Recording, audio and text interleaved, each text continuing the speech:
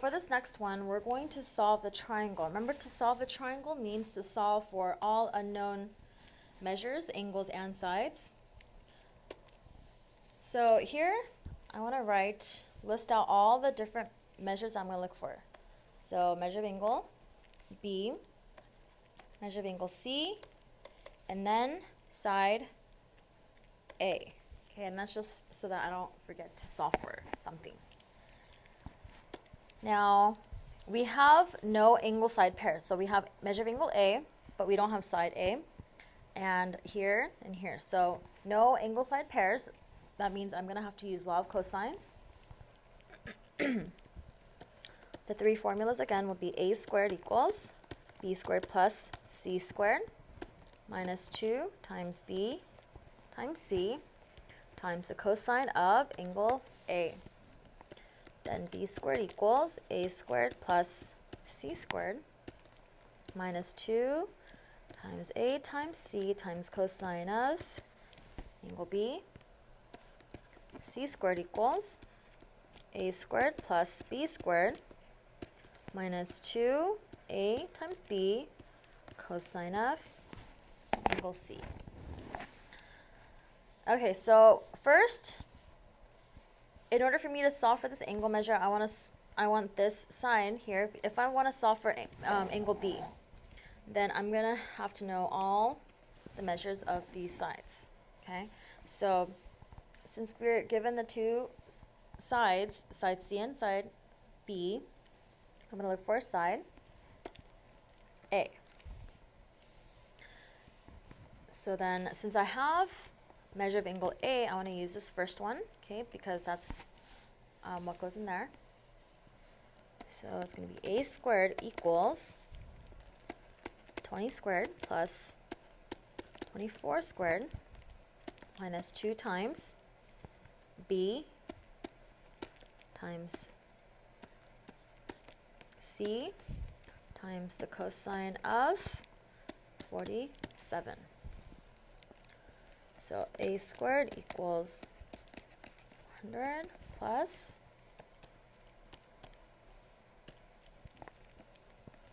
576 minus, don't forget that you cannot subtract this number with this, okay?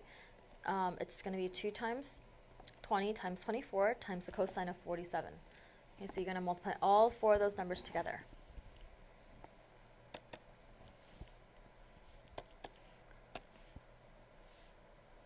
Times that number and times.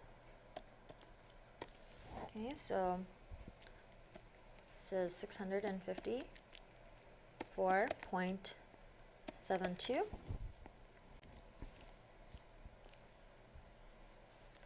And then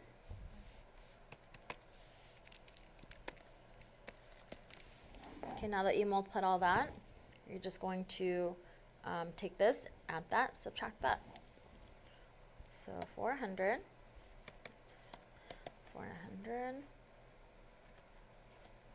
add the 576 and subtract 654.72. You're going to get 321.28, and then to find A, we're going to have to square root that. You're going to get 17.92. So I'm going to write that answer here for this one, 92.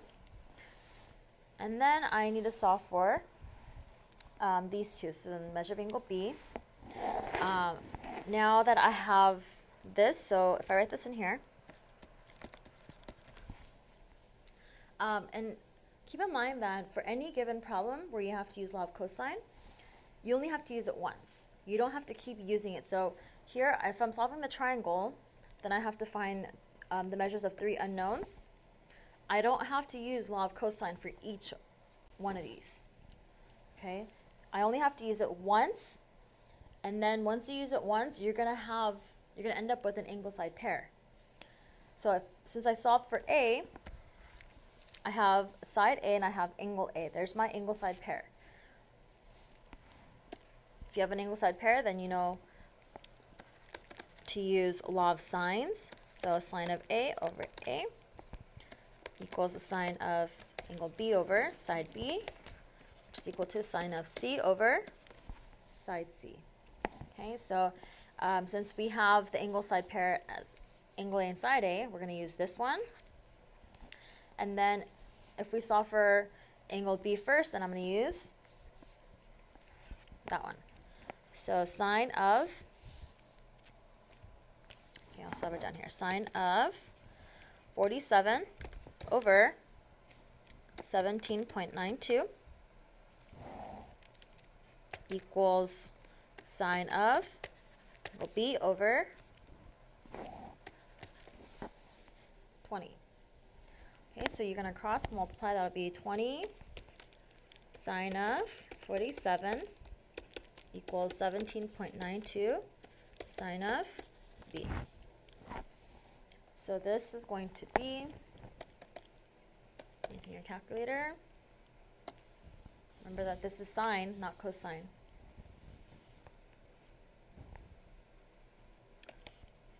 Minus 20.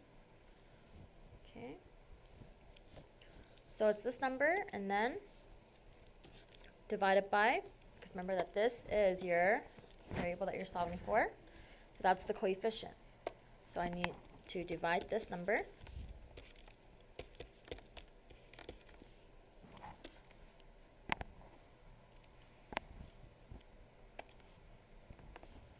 17.92. So I get 0.816. Okay, and I'm just going to double check that real quick. So then 47, the sine of 47 degrees, times that by 20.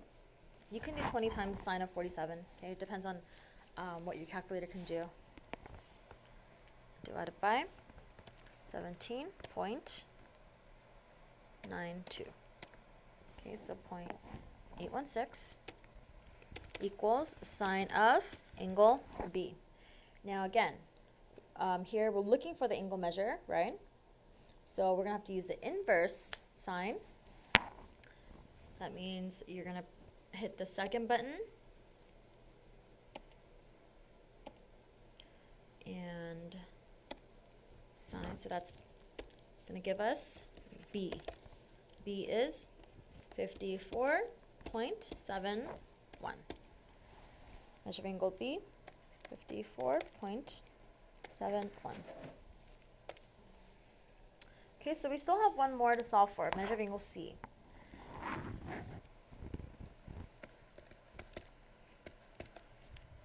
Now, we want to look for the easiest possible way to solve for this. If you want, you can go ahead and use law of sines again, right? Because you have two different angle side pairs. But for this one, since I have two angle measures, I just want to look for the third one using the Angle Sum Theorem. Okay, keep that in mind. Two angles. You have two angles. That would be the easiest way to look for the third angle. So, measure of angle C is going to be 180 minus 47 added to 54.71. Okay, so 180 minus, and then what are these two? That'll be 901.71. Okay, that means measure of angle C is going to be 2, so that'll be 78.29. Okay. 180 minus 101.71. Okay, so measure of angle C is 78.29.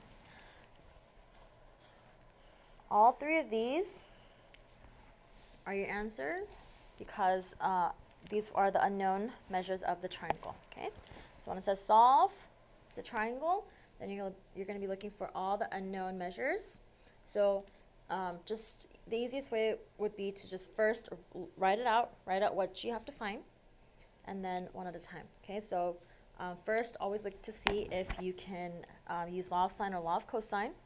In our case, we had to use law of cosine because we had no angle side pair. Okay, we're going to look for that side.